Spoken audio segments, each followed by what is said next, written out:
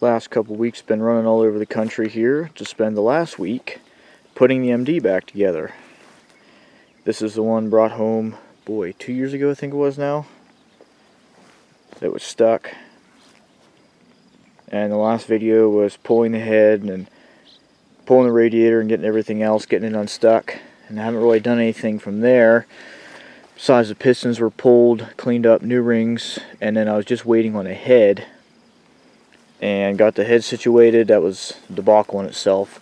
But thanks to Midwest Cylinder Head in Nevada, Iowa, they were able to rebuild that head, repair all the cracks that were in it, redid all the valves, guides, everything for me, so I have a brand new head up underneath there. Got the injectors rebuilt, went through new filters, break-in oil, AMSOIL break-in oil, radiator hose, belts, battery, and got some, I think, tubes for the rear tires that are leaking. Still have a few bugs to work out yet, but it runs, so I cannot complain, right now anyway. One wire alternator on it, new coil, new, I guess I did get a new cap, but we were having some trouble getting it to fire on the gas side, so I took the new cap off. But new plug wires, new cap, rotor, points, condenser, all that good stuff. Carb cleaned.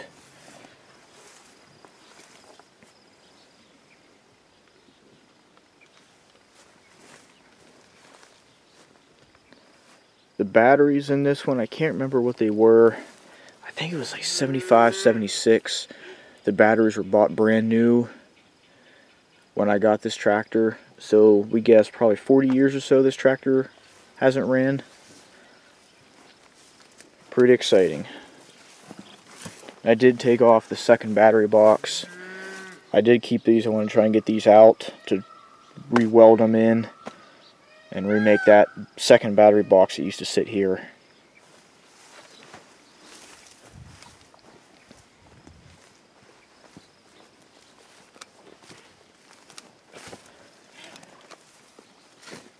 But like some of the other parts I've gotten, I got this tractor from Levi Steinmetz,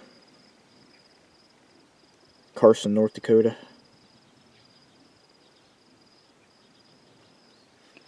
And I'm having some trouble on the diesel side. It's not wanting to run on all the cylinders. I'm not sure why. Got some more troubleshooting to do, but I'll go ahead and fire it up here.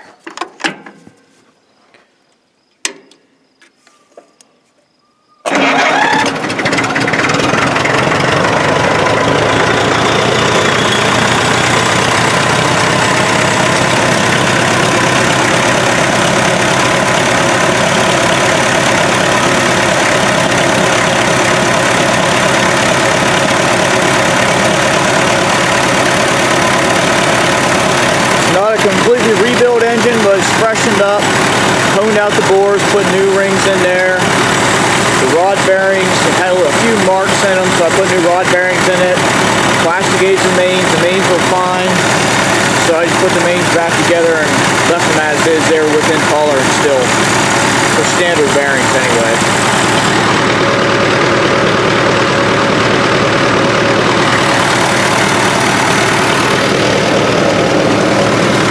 It likes to bounce back and forth between 2 and 3 cylinders on diesel.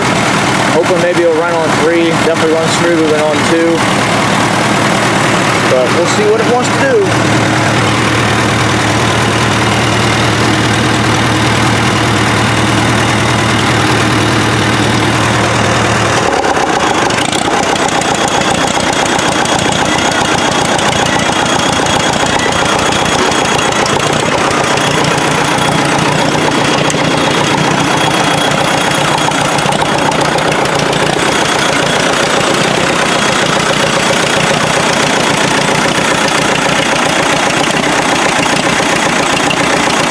Like I said, a few bugs to work out of it yet, but it's running, so it's a start.